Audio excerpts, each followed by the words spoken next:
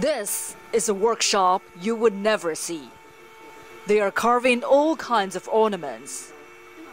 Buddha Guan Yin, the Chinese goddess of mercy, jewelry and accessories, with the kind of animal that is facing extinction. Africa's elephants.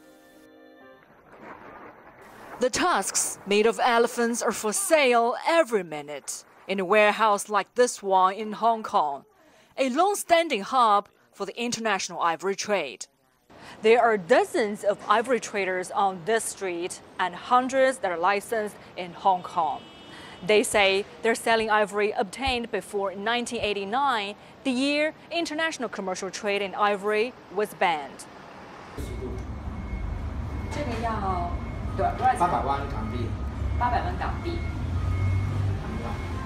These traders say they're selling mammoths, which has been extinct for 3,000 years, and it is legal.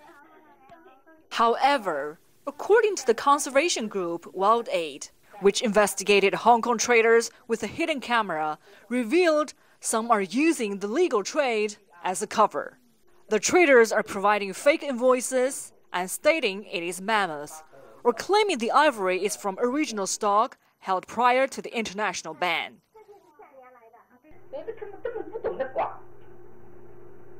Every year, 33,000 elephants are killed across the African continent due to widespread poaching. Despite this, the US, Chinese mainland, and Hong Kong are making efforts to combat. In 2013, the US destroyed 6 tons of ivory, and in 2014, Chinese mainland destroyed 6 tons, while Hong Kong destroyed nearly 30 tons. In his 2016 policy address, Hong Kong's chief executive pledged to begin the legislative process to ban the import and export of elephant hunting trophies. We'll take steps to ban totally the sale of ivory in Hong Kong. It will be a total ban. As to the matter of timing, we'll do it expeditiously, as quickly as we can. According to official figures, 242 tons of ivory were sold in Hong Kong between 1990 and 2008, an average of around 13 tons a year. Since 2010, recorded sales have slowed.